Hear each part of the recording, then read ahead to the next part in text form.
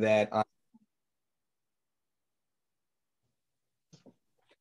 just wanted to reiterate that I'm not a psychologist, I'm not a psychiatrist, but what I do have, I give to you, and that's the gospel of Jesus Christ. So all of my grade school students know that what the gospel is God revealing himself to us.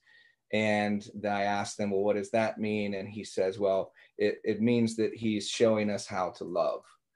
And I want us to gaze into reality, and that the reality is that God actually came into the world and revealed himself to us. So a lot of times we do have this disposition where I ask people, do you believe in a God that is loving, a God that is personal, a God that is forgiving, a God that is merciful, a God that is just? And if you answered yes to any of those, then I always ask them, well, why? Why do you believe in a God like that? Because in a technical way, if we just use our reason, we can't come to any of those conclusions. So if we have a clear functioning reason, a lack of emotional impediment, and a lot of time on our hands, we're going to reason to four things. Number one, God exists. Number two, God is intelligent. Number three, God is powerful. And number four, we're not God. Those are the only things that we can come to by our pure reason, but we can come to those, and it's rational to believe in those four things. So, but God actually did come into the world, and he revealed himself to us in Jesus Christ, par excellence. Yes, the prophets, yes, the kings, the fathers, but par excellence in his Son, our Lord Jesus Christ. And he revealed himself, and he was showing us who we are, his sons and daughters, and what life is about. And life is about love, and love is about laying down your life in your sacrifice and in your giving. So, let's direct our gaze to what God has revealed, and that's going to bring a fullness to our understanding as much as we can in our humanity. It's also important to realize that God is an infinite intellect, and we have a finite intellect. So if there are things that we can't quite wrap our mind around, that is to say, comprehend, then that's understandable, because God has an infinite intellect and ours is only finite. As we kind of move on, I want to just say I'm sorry. And when I'm saying that is I'm speaking for all the people that tried to comfort you in your difficulty, but failed. And I always try, when I have a group, especially with our young people, in particular, the high school students, or really our daily mass crew, I try and remind them that if somebody is suffering because of the death of a loved one, that you don't need to try and fix things, because you can't. And a lot of times they'll say things that they think are comforting, but are really hurtful. And the most beautiful thing that people could say is just, I love you, I love your loved one, and then embrace you. But they don't need to try and say anything more, because there's no words that are going to take away that pain. And so for those who tried to do that and might have brought more hurt, I'm asking their forgiveness, our forgiveness, for that hurt towards you. It is imperative that we understand that there is more to life than this world. Let me say that again. There is more to life than this world. The fifth question of the Catechism of the Catholic Church, the old Baltimore Catechism, said, why did God create us? And the answer is, God created us to know him, to love him, to serve him, and to be with him forever in the next life. And so again, it brings us back to our whole purpose of being created, is that God has created us for himself, and that we are meant to be in union with God and with the others in heaven for all eternity. So I remember when I first learned about the church's teaching on the beatific vision, and it just kind of sounded rather boring to me, where we would sit there and look at God and gaze upon his face. And it didn't make sense to me in my youth, but as I kind of grew and then went through late adolescence and then early adulthood, and the experience of really being in love with somebody, then I understood it a little bit better.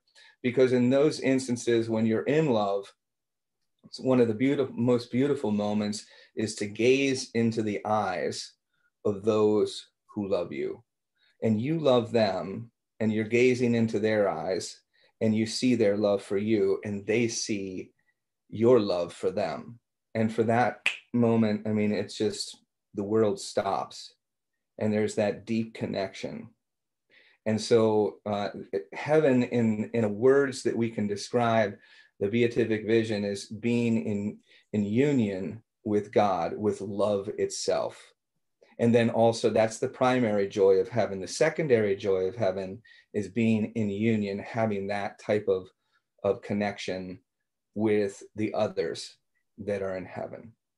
And so, there's kind of, eye has not seen, ear has not heard, nor has it been conceived in the mind of a human being what God has ready for those who love him. So we use these words to try and grasp or direct our gaze, but it's important overall as we begin that we focus that there is a certain reasonable foundation here, but that it goes beyond reason, consistent with it in the supernatural, in faith, in hope, and charity, in the revelation of Jesus Christ, that God actually revealed this 2,000 years ago in his son. So obviously our initial response would be, when we experience the death of a child, is, Lord, what are you doing? Maybe some people did not experience that, but many people, perhaps most, do turn to the Lord and say, why did you take my child? And there's all kinds of really vehement feelings. And it's important for us to know that when we pray, the best prayer is the prayer that you reflect on what is really the core feeling in your heart, and then you share that with God, and you have a conversation about that. Now, it is important to acknowledge that we can't just stay on the periphery. So, how do you feel? I feel angry. Okay. Well, what does angry feel like? Well, it feels like I'm stressed. Okay, well, what does stressed feel like? It feels like I got a lot on my plate. Well, what does that feel like? Well, I don't know. Well, stop and try and think put words into your feelings. Try and describe them. What are you feeling? Or what does it mean to feel a lot is on your plate? Okay, it feels like pressure. Okay, what does pressure feel like? And then all of a sudden you get to the core feeling. Well, it feels like I'm powerless. Okay, that's a core feeling. Another core feeling is I feel alone. Another core feeling is I feel unloved. Another core feeling is I feel inadequate. Okay, these are all core feelings, and when you get to one, because you put your finger on it, and there is almost like a deflating of a balloon, where at least now you're being honest with yourself, and you're about ready to be honest with God and say, well, this is what I feel. I feel completely powerless. This is where I'm at. And you have this conversation that's authentic and real, and then it's time to listen. And if we do that, then he's going to speak to us. Again, there's more to life than this world. About 8 years ago, I came to a situation where this couple had a pregnancy where it was very clear it was an encephalic child and he was not going to make it. Doctors encouraged the couple to get a therapeutic abortion. And their response was, well, we don't think that that's very therapeutic for our child. And so they made all kinds of provisions.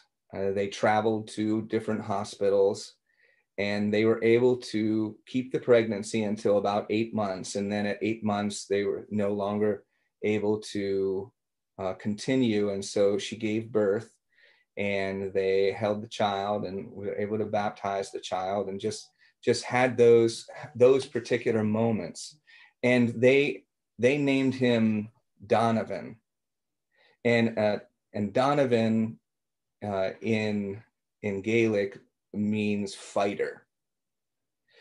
And it was a moment where I looked at them and I thought, how beautiful this was, that they did everything that they could for their child, even though the child wasn't even born.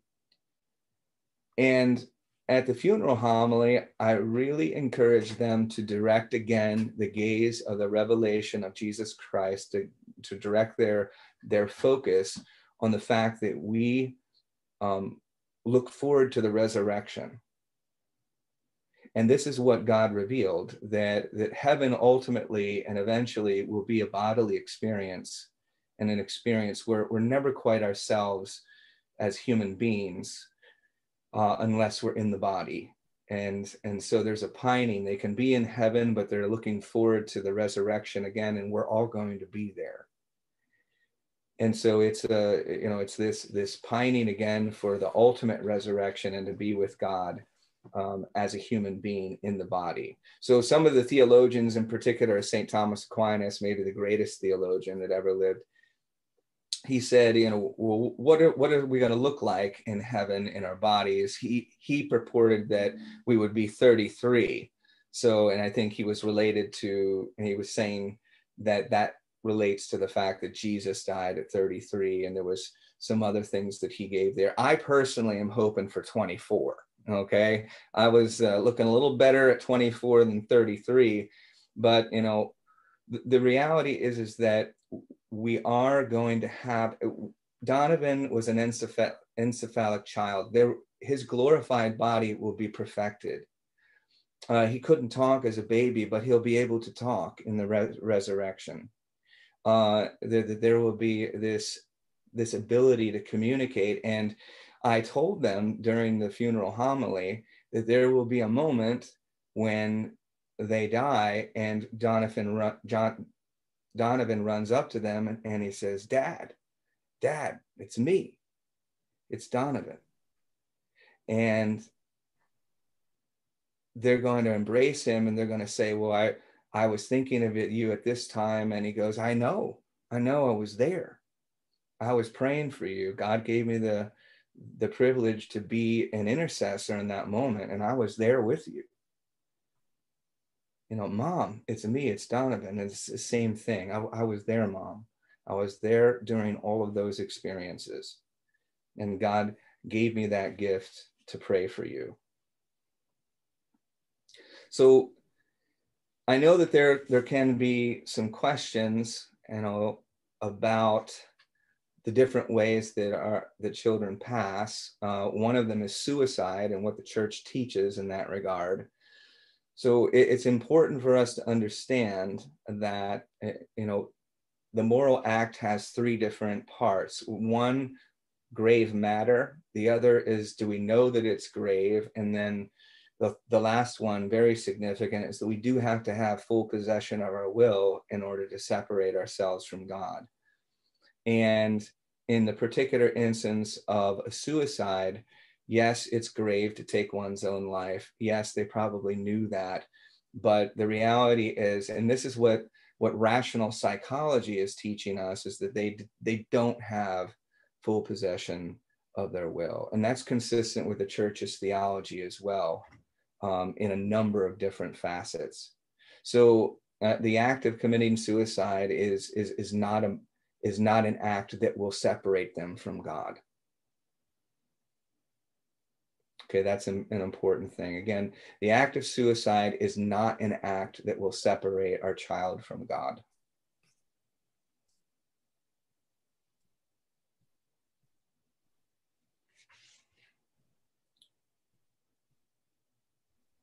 To tell you that I understand is really more to tell you that I can only imagine that your hearts are restless. So St. Augustine, and it's probably the most quoted line outside of Scripture, said that our hearts are restless, Lord, until they rest in thee. And this is extremely important for us to focus on, because your child's heart is no longer restless. Let me say that again. Your child's heart is no longer restless. Your heart is restless, but your child's heart is no longer restless. Now, there might be a difficulty in saying, well, I want my heart to be I want my heart to be at peace as well. I want my heart to be at rest. And so I don't have a purpose anymore. I just want to move on. I just want to die. I just want to go and be with my child. And the difficulty there is that you are missing out on the invitation that God is giving you to love your child more. So in other words, every single day that we live, we have choices that we can choose, and we can either choose to love and to increase our capacity to love, or we can choose something else and we decrease our capacity to love.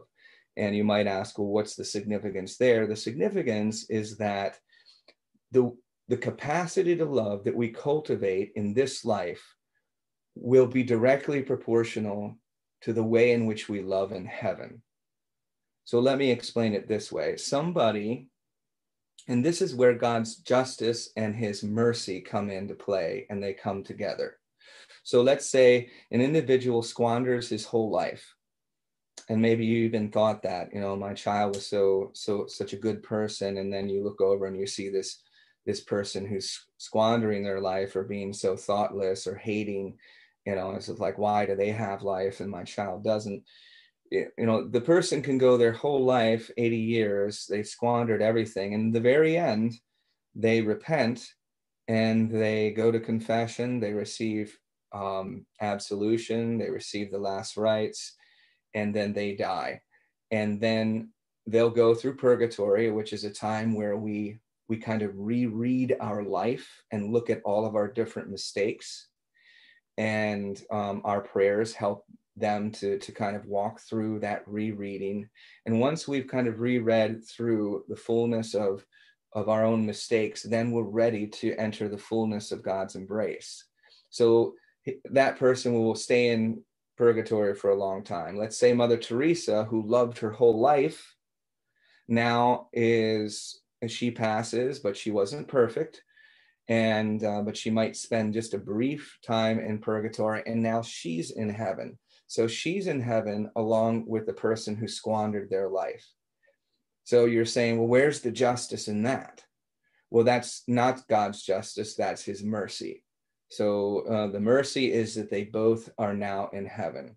His justice comes in this way, that Mother Teresa and the person who squandered their life do not experience heaven the same way.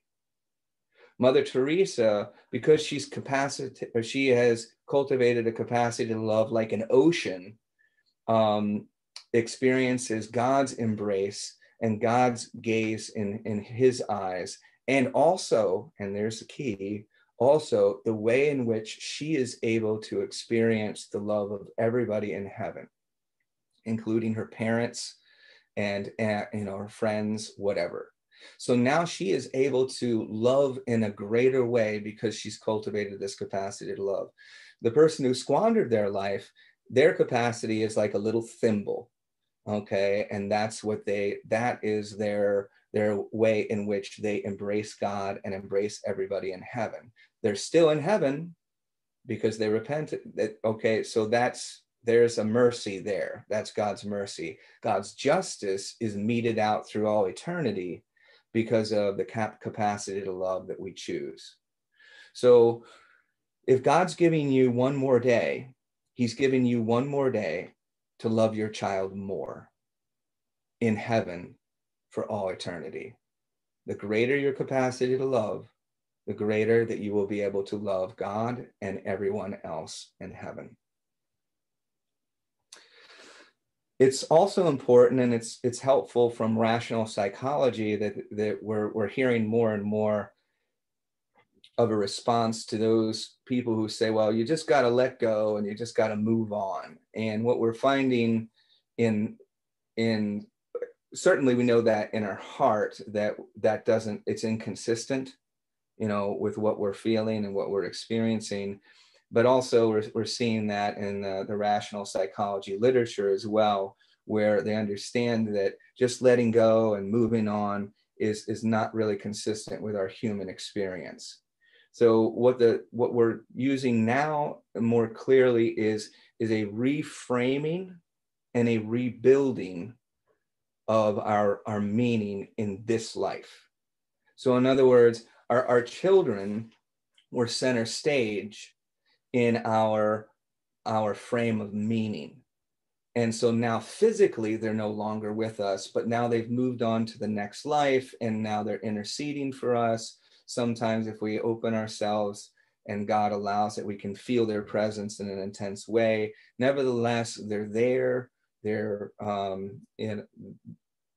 interceding. And so our frame of meaning has to fit that in it, that they have moved on, and that they are now praying for us, and we're praying for them. God's allowing them sometimes to be, profoundly present to us. And that's a sense of meaning that we have to build. And when I say build, it's not like a mental gymnastic as much as it is a meditation to focus on that reality. Part of that is understanding the gift of faith that we have within us. So the gift of faith we receive in baptism. It can also come to us outside of the sacraments, but fundamentally God works through the sacraments. And the gift of faith is not, I don't understand it, so I just guess I'll take it on faith. That's not the faith that the church teaches. So we have the natural light of reason that enables us to see and understand, whether that's material or immaterial. What's the square root of 49? 7. Okay, well, how do I know that? I know that through the natural light of reason.